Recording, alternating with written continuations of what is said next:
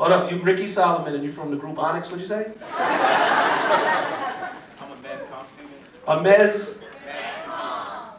What's that? That's what. Okay, about to catch me out there and call me dumb again. The run ain't even know what mass con was. So all that wisdom is out the door, son, he's stupid. We told him mass con, now it's gonna spread. I'm not getting caught like that again, Rashid. Every time I'm just gonna put it out there. I don't know everything. My whole thing is find out what are the principles to get to God. What is it that these preachers and people and spiritual geniuses are saying, and don't just walk past it and say, there is no God or God doesn't like me, until you find out what are the principles that govern the kingdom of heaven, that you can knock on the door, knocking on heaven's door, they'll open and say, aha, I've been waiting for you. What's the combination to get God's attention? Don't just give up after 6 prayers. Find out, get spiritual, you know, get into the whole thing, you know. Enough money that you can forget the other thing. Oh, he didn't ask that. When you can pay your bills freely, what are you talking about?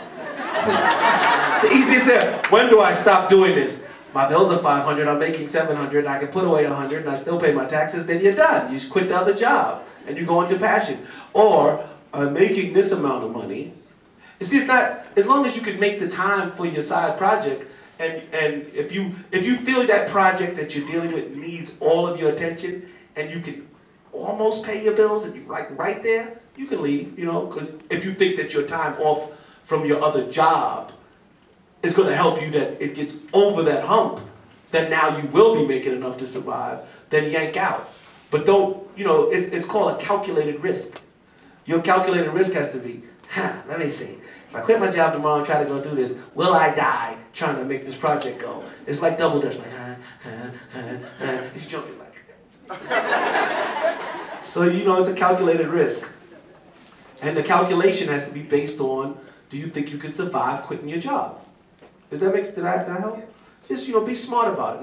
No big jump. I'm jumping in, I'm drowning, God help. Don't do that. There's a lot of comparisons between old school hip hop and rap and new school, but which artists do you like now, and what kind of? I like Diggy. You like Diggy? Yeah.